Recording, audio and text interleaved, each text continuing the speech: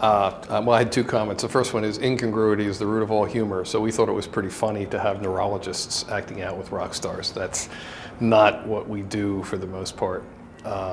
But I would basically do anything to get more attention to the disease and to the process and the importance of understanding research and the future and how much more hopeful it is than it was when we started 2 decades ago, only 2 decades ago.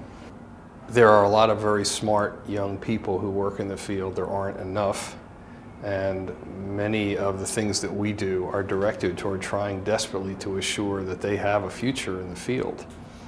When research monies go down, one of the first things that goes down commonly is monies to train the next generation of people. When monies go down, it is harder to get research grants because they're competitive. And people who are most likely to get research grants are people who've had a lot of skills, who have been producers in the past, and therefore you know that if you fund them, you're likely to get results. That is not the way that we grow the next generation. And so a lot of the work that we do is focused on trying to assure that our trainees have a stable future.